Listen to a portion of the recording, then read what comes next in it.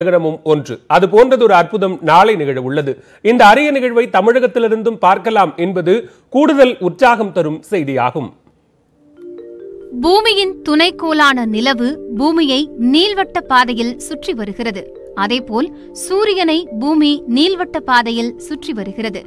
இந்த இயற்கையான நிகழ்வில் சூரியன், பூமி, நிலவு ஆகிய மூன்றும் ஒரே நேர்கோட்டில் சந்திக்கும் போது கிரகணம் ஏற்படுகிறது.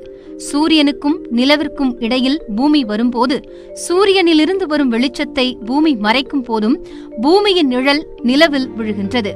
பூமி அந்த நேர்கோட்டிலிருந்து விலகும் வரை நிலவு முற்றிலும் மறைக்கப்படும். இந்த நிகழ்வை சந்திர கிரகணம் என்று அழைக்கிறோம். இதேபோல் சூரியனுக்கும் பூமிக்கும் இடையில் நிலவு வரும்போது நிலவு சூரியனை மறைக்கிறது. இதனால் நிலவின் நிழல் பூமியில் விழும்போது சூரியன் மறைந்து போகிறது. இதைத்தான் சூரிய கிரகணம் என்று அழைக்கிறோம். சுற்றி கொண்டிருக்கும் நிலவு பூமிக்கும் சூரியனுக்கும் இடையில் நீடிக்கும் காலம் முழுவதும் சூரியன் மறைக்கப்பட்டிருக்கும். நீள்வட்ட பாதையில் சுழல்வதால் பூமிக்கும் சூரியனுக்கும் இடையிலான இடைவெளியும் சூரியனுக்கும் நிலவிற்கும் இடையிலான இடைவெளியும் தொடர்ந்து மாறுபட்டு வருகிறது. வரும் வியாழக்கிழமை பூமி சூரியனுக்கு அருகிலும் நிலவு பூமிக்கு தொலைவிலும் நேர்கோட்டில் சந்திக்க உள்ளன.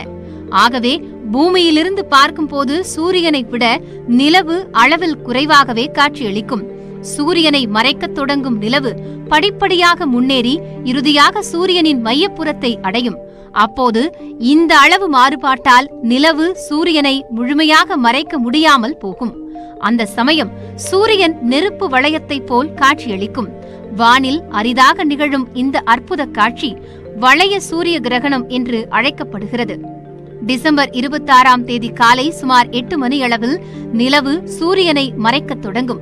இந்த சமயம் சூரியன் பிறை வடிவில் காட்சியளிக்கும்.